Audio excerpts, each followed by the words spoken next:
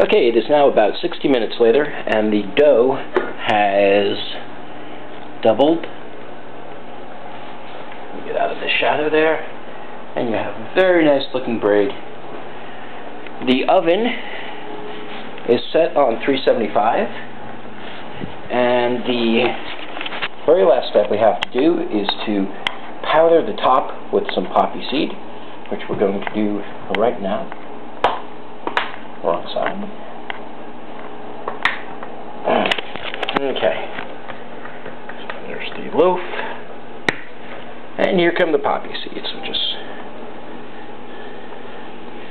sprinkle liberally.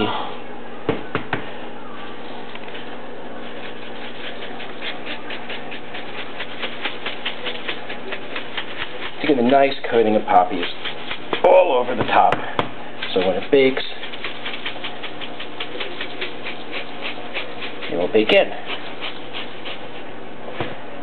Voila. And now we will take the loaf and we will place it precariously on top of the oven.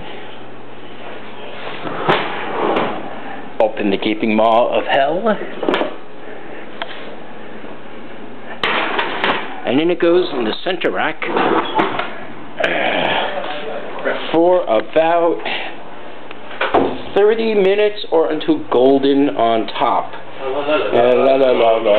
And Buddy Frank has appeared. Oh, hello. Say hi, Frank. Hello. And so there you go. So the challah is in the oven.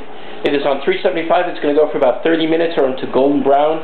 If you want to do a thermometer check, about 220 in the center, or when you touch it, it should bounce back. So we will check back in once it has baked.